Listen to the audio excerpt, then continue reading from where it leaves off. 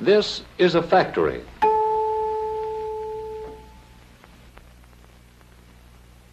This is a machine in the factory. This is the workman who tends the machine in the factory.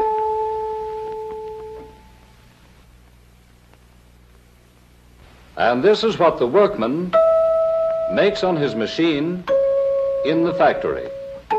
This is a widget. A widget might be a radio, a refrigerator, a musical instrument, or a motor car.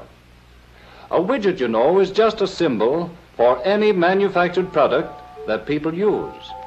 Inside the widget factory, there are lots of widget-making machines. And the skilled workmen who run these machines turn out the finest widgets you've ever seen. They're as modern, attractive, and efficient as careful design and fine craftsmanship can possibly make them. People will certainly want to buy these widgets because they are so fine and up-to-date.